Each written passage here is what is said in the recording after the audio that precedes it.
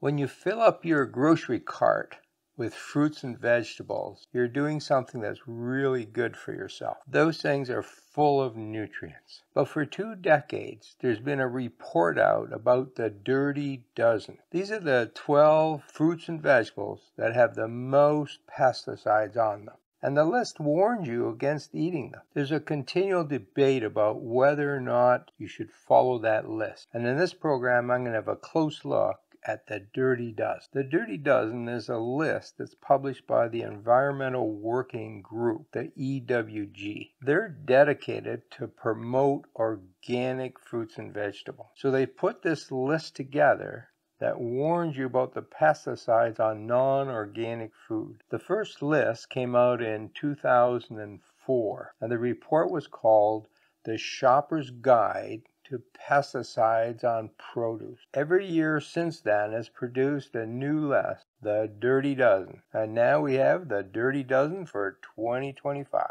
The EWG gets their data from government testing. The U.S. Department of Agriculture and the EPA test hundreds of different fruits and vegetables every year for pesticide content. And what they do is they treat the food the same way you do at home. So if they're testing an apple, they would wash it under running water for a few seconds, just like you do at home, and then test it. This data is publicly available, and the EWG uses it to create its list. The list for 2025 is out, and here's what's on the list: spinach, strawberries, kale, grapes, peaches, cherries, nectarines, pears, apples, blackberries, blueberries, potatoes, peppers, and green beans. Now you might note that the list of 12 has become the list of 14, and it's quite common for them to add a few extras on the list. In addition to the list, here's some other things they had to say. A total of 203 pesticides were found on the Dirty Dozen. Pesticides were found on 96%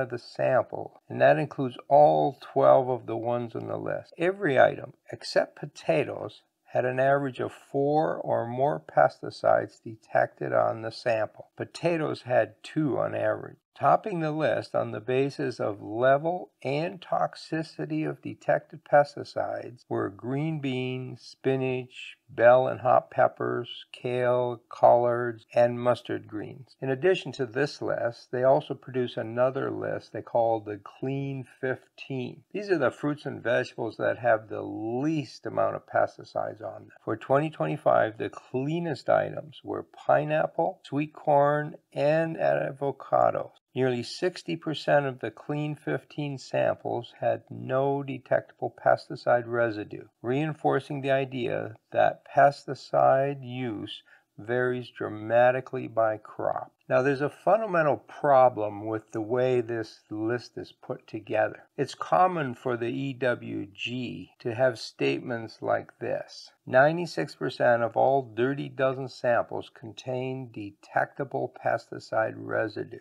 This implies that our food is highly contaminated, and I can understand why the general public might get concerned. But there's a really important point here. The EWG does not look at the amount of pesticide that is detected. And today's analytical equipment is so sensitive that we can find just about any chemical wherever we look. The fact that the lab reports a value does not indicate there's a toxicity problem. Let's look at an example of why this is so important. Historically, apples have been at or near the top of this list, and the latest report has this to say about apples. Diphenylamine is a chemical used to prevent the skin of apples in cold storage from developing brown or black patches. It's applied to most non-organic or conventionally grown apples. This chemical was found on 60% of the tests conducted by the U.S. Department of Agriculture scientists of 334 raw non-organic apple samples. The tests were conducted in 2023, the most recent year for which data is available. Most of the samples came from apples grown in the U.S. The average concentration of this chemical was 0.26 parts per million. That's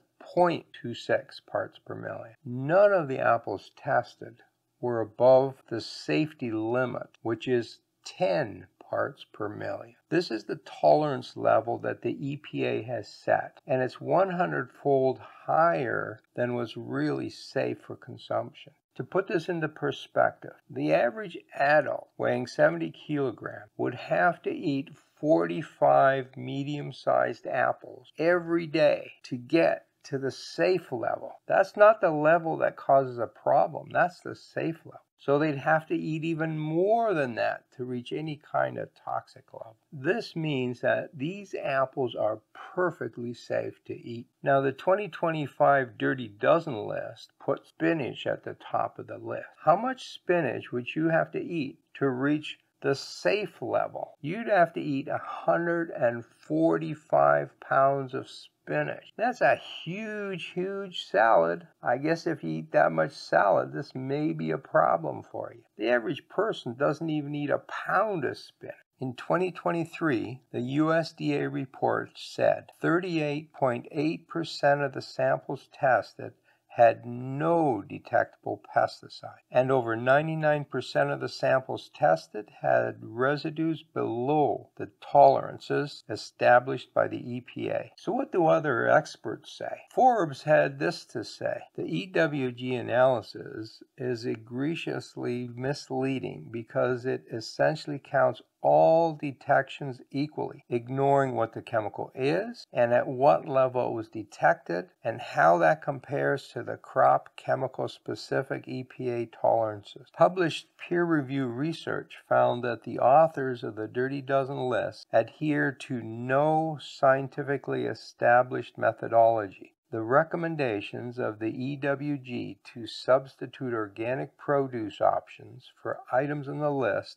doesn't decrease the risk of exposure to residue. The EPA points out that the authors of the Dirty Dozen list do not assess risk or apply basic tenets of toxicology. The presence of a detectable pesticide residue does not mean the residue is unsafe. USDA's pesticide data program detects residues at levels far below the level that is risky. Are the Dirty Dozen safe to eat? Absolutely. The amount of pesticides found on those fruits and vegetables is so low that it causes no concern for your health. The suggestion that you need to buy organic is wrong. Don't let fearmongers fleece you out of your money.